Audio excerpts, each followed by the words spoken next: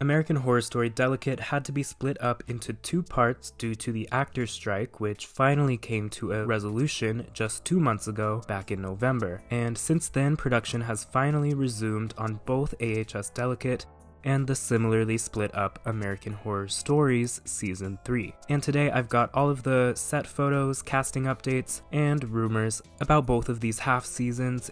And then the second half of this video will be dedicated to breaking down the very serious revelations that came from Angelica Ross just a few months ago, which I have not gotten the chance to properly cover since the actors' strike. So we've got a lot to discuss today, so let's just start with some of the juicy photos that come from the set of Delicate Part 2. On November 27th, 2023, cast and crew resumed filming in New York for the second half of Delicate, and soon after we began to get a handful of set photos thanks to paparazzi, which were then posted by American Horror Story Brazil on Twitter. Firstly, we got a peek at Emma Roberts filming some new scenes as Anna, where honestly, it seems like she is not quite in costume because this outfit doesn't really read Anna to me. Anna never really dresses in colors like this. This outfit does, however, remind me of a lot of the things Brooke Thompson wore in American Horror Story 1984, but that is besides the point.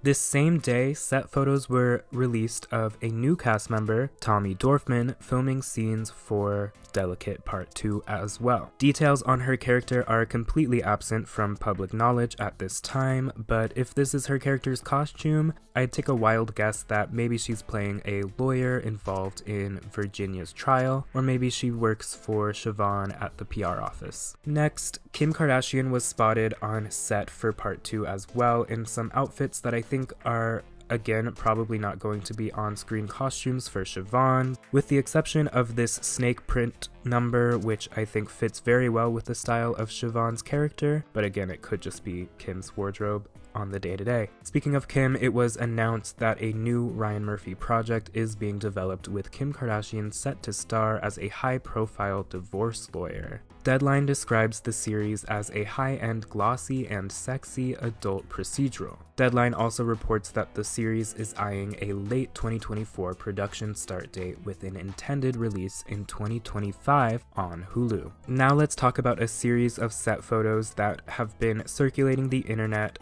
that may contain some significant spoilers for the remainder of American Horror Story Delicate. So consider this your spoiler alert and feel free to skip to the timecode on your screen if you want to avoid these potential spoilers. Alright, now that it's just those of us who have either read the book or don't care about spoilers, these set photos feature a handful of characters wearing the notorious costume of the bird women that have been stalking Anna throughout the season. That being said, the chances that these scenes are all taking place inside of Anna's head are very high, based on part 1 of the season, so there's a very good chance that these photos don't actually spoil anything for real. But with all of that being said, the characters that have been spotted in the bird costume are Cara Delevingne's Ivy, Annabelle Dexter-Jones as either Sonia or Adeline, Juliana Canfield's Talia, and finally Kim Kardashian's Siobhan, whose costume, I must say, blows every other bird woman out of the water completely.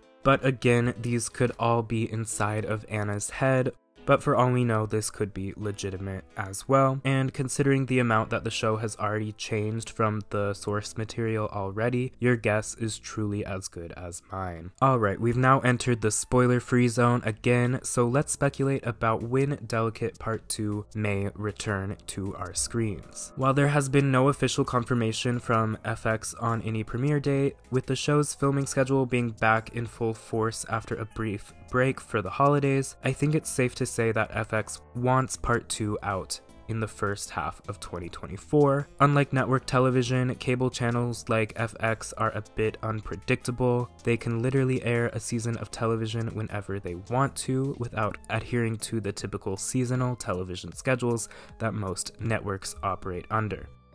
And with only half a season to air, they can literally fit this season anywhere, so I think if they don't want to lose what momentum they have left, they should not begin airing Delicate any later than March. That being said, I think anywhere around March or April may be what they're shooting for, but that's just my speculation, and the optimist in me says it could come as early as February, but If I were to put money on it, I would say March. But do not get your hopes up until you've heard from FX themselves, because what do I know? Moving away from Delicate for a moment, let's discuss American Horror Stories Season 3, which, as I mentioned earlier, has also resumed production on its second batch of episodes. And with that comes a handful of updates. Firstly, Henry Winkler announced on the talk show The Talk that he has been cast on the spin-off's third season, thanks to his son, Max Winkler, who has directed a handful of episodes of both AHS and American Horror Stories. I never realized that Max Winkler was Henry Winkler's son, but hey,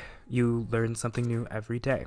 My son Max told us at 10 that he wanted to be a director. And now he is running a show in New York City, and he called me and hired me.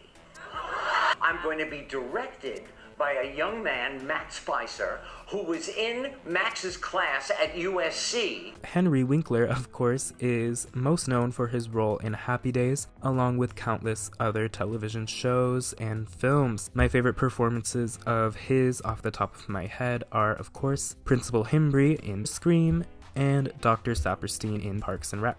We also know that there are 5 episodes left to air of Season 3, after the first 4 episodes, of course, aired last October as a one-night Huluween event.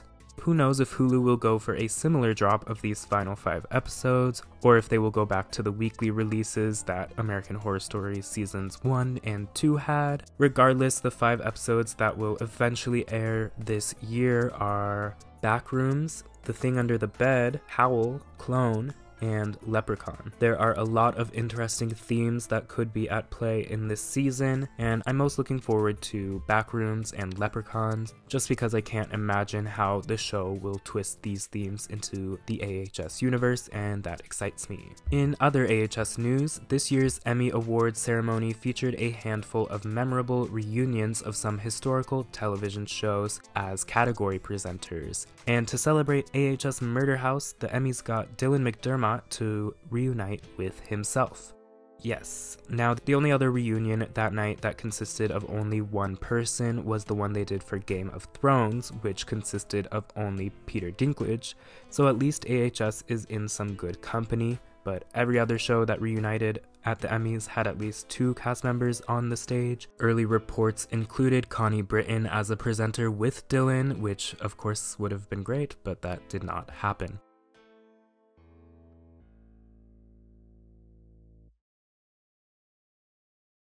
And in other AHS news, AHS Delicate has scored a nomination at the People's Choice Awards under the category of The Sci-Fi Fantasy Show of the Year. These awards are fan-voted, so if you feel strongly about AHS winning this category, you know what to do. Alright, now I want to talk about some AHS news that happened over the summer that I haven't had a chance to discuss. Let's just say 2023 was a very controversial year for American Horror Story in more ways than one, but the story I want to focus on today is the allegations brought up by former Pose and AHS star Angelica Ross. Mainly allegations of transphobia by a cast member, allegations of AHS being a toxic work environment, and allegations of false promises from Ryan Murphy. And of course, just as a content warning, this discussion will include discussions of racism, transphobia, and references to police brutality. So if any of that will make you uncomfortable, feel free to step away from this part of the video. Angelica Ross initially brought these revelations to light via Twitter, but she later elaborated on those tweets in an interview with The Hollywood Reporter, as well as a handful of Instagram lives. So Angelica's first tweet that had people raising their eyebrows at one Ryan Murphy was a screenshot of an email exchange between Angelica and Ryan. The email from Ryan Murphy is dated July 3rd, 2020, and it reads, "Remember your idea about a horror season starring Black women? Well, I'm doing it. Not sure of the story yet, but we will start a writer's room in the fall. Along with you, who are the other 4 women I should get? I think you, Keke Palmer, Gabby Sidibe, not sure of the 4th, end quote. So in this email, Ryan Murphy claimed he was doing a season of American Horror Story featuring mainly Black actresses based on an idea of Angelica Ross's. It's also important to note that this email exchange happened on July 3rd, 2020, which was just a week after the murder of George Floyd and the subsequent protests against police brutality and in support of the Black Lives Matter movement. It is also worth noting that the season that they are discussing would have been season 11, and while I do admire a lot about AHS NYC, it is very odd to me now with this context that that specific cast is exceptionally white, male, and cisgender, considering its subject matter and with the original intention of this season. Anyways, Angelica Ross's response is also included in the screenshot, where she goes on to suggest a handful of Black actresses that could take part in the season, including Debbie Morgan, Lynn Whitfield, Alfre Woodard, Keke Palmer, Gabby Sidibe, Adina Porter, Angela Bassett, and Amia Scott. In Angelica's interview with The Hollywood Reporter, she says that this email on July 3rd was the last time that Ryan Murphy communicated with her. And yes, Angelica Ross did film double feature after these emails, but she goes on to say that Ryan Murphy was never on set for American Horror Story, at least during her 2 seasons. So Angelica went on to say in her interview with The Hollywood Reporter that the next time she would contact Ryan Murphy would be the following February. She says, quote, "So in February, I sent an email to Ryan Murphy and I say, quote, 'Good morning. I'm just organizing and thinking about what season 11's focus could be.' And I asked him if I could be on the producing side as well, saying, 'I think I could add a lot to the table in the overall storyline if we are still looking to do a Black-led cast.' But he stopped communicating with me." The interviewer then asks Angelica if she has any theories as to what exactly happened between herself and Ryan Murphy, and Angelica speculates that it may have been Angelica's support of Pose writer, director, producer Janet Mock, after Mock gave an impassioned speech criticizing Murphy and Hollywood in general at the Pose Season 3 premiere. Janet Mock's speech at the premiere happened in April of 2021, so this timeline of a rift happening around this time makes a bit of sense. So I've summarized the rift between Ryan Murphy and Angelica Ross based on my understanding, so now let's get into the parts of the article where Angelica discusses her intense experience while filming American Horror Story 1984. While Angelica Ross and her Hollywood Reporter interview discuss a lot of important topics regarding her experiences in the industry, the thing that garnered the most attention from media and AHS fans alike was, of course, Angelica's revelation that Emma Roberts had made a transphobic comment to her while on the set of AHS 1984. Angelica also went on Instagram Live to explain her recollection of the conversation that happened between her, Emma Roberts, and AHS director John J. Gray. I'm standing in front of Emma, talking to her like this, and she's in front of me, her back against the mirror. She goes, "John, Angelica's being mean," and he goes, and I know she's being, she's not being for real, she's just being whatever, and John is like, "Okay, ladies, that's enough, let's, get back to work." And she then looks at me and she goes, "Don't you mean lady?" And she turns around like this and covers her mouth and goes back here, but can't see. I'm looking at her dead ass in the camera like, "What the fuck did you just say?" And I'm standing there looking her dead ass in the damn thing, and I'm like trying to process the fuck she just said. And I'm standing there and she walked away. My blood is boiling. Because I'm like, if I say something, it's gonna be me. That's the problem. And I know this because there was someone who spoke up about what she was doing and they got repercussions from it. Not her, they did. So when I saw that happening, I was just like, I'm done. I didn't speak to that bitch the entire time after that. So we had scenes together and I never spoke to her. she said to me, she could feel the energy coming off of me. She was like, "Are you okay? You haven't been talking." I'm like, "Mm-hmm." Because,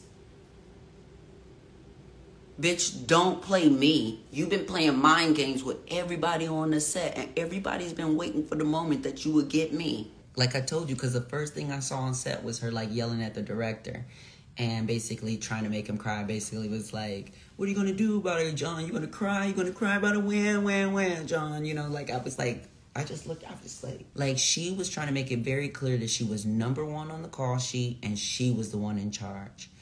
And she was making sure that her trailer was right outside of the sound lot. Folks seemed like they were just they wanted to fight her all the time because it was just like, she was playing like psychological games on set. Like she was playing mind games with people. And so one of the actors comes up to me and was like, "Can you believe," he's like, one of the actors comes up to me, they're like, "Can you believe that bitch?" they're like, she had the nerve to ask us what we were all making for this show. And mind you, I was not in the circle. I was not in the circle when this conversation was happening. And they were telling me that she was playing, she was smoking her cigarette. You know, she smokes her cigarette outside the trailer. And is in like, okay, well, what's everybody getting paid? And I don't think nobody was really like answering the question or whatever. And what the actor told me, I guess allegedly, right?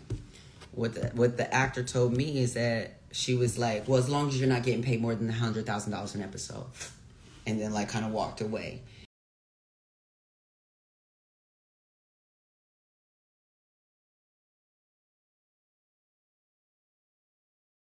After this story began to make headlines, Angelica tweeted that Emma had given her a phone call to apologize, an apology that Angelica Ross told The Hollywood Reporter was, quote, a bumpy conversation.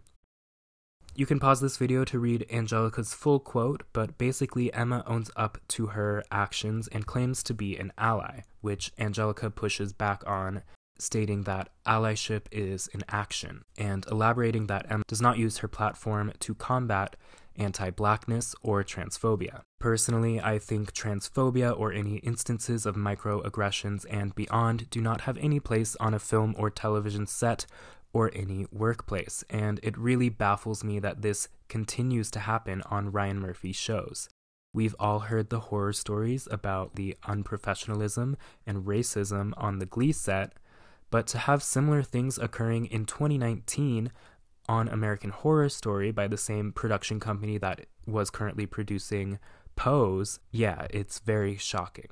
Emma Roberts being willing to have a conversation with Angelica about her behavior is a good step, albeit 4 years too late. I just hope that Emma continues to engage in these conversations and stands up for trans and queer issues moving forward. I haven't seen any of this yet, but I agree with what Angelica said.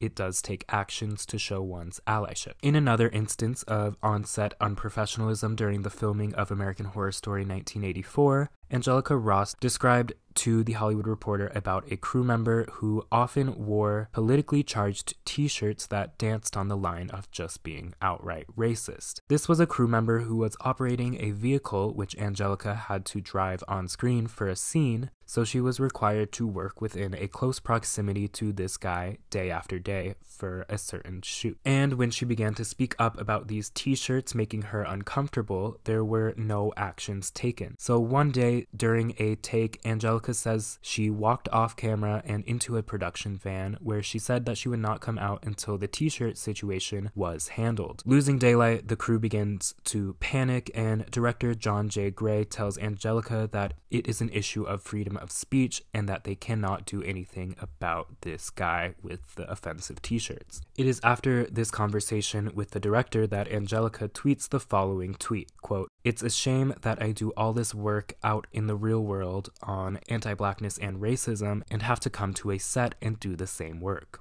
End quote. Then, according to Angelica, about 10 seconds later, she gets a call from a producer who tells her that Ryan Murphy thinks she should take her tweet down. saying that they're all a family and that they shouldn't share these things outside of the family. Eventually, Angelica agrees to take down the tweet, but says, "I am being told that this man wearing these t-shirts has freedom of speech, but I'm the one being told to take down a tweet." It is then that she gets a heated phone call from Ryan Murphy himself. My interpretation of Angelica's words are, Ryan was essentially taking credit for the doors that Pose opened, despite the fact that Pose would not have worked if it weren't for the contributions of its phenomenal and largely black and queer cast, as well as its immensely talented writers and producers like Stephen Canals, Janet Mock, and Our Lady J. I've seen more activism and action taken by the cast members of Pose like Angelica Ross and India Moore than Ryan Murphy or any members of the AHS cast.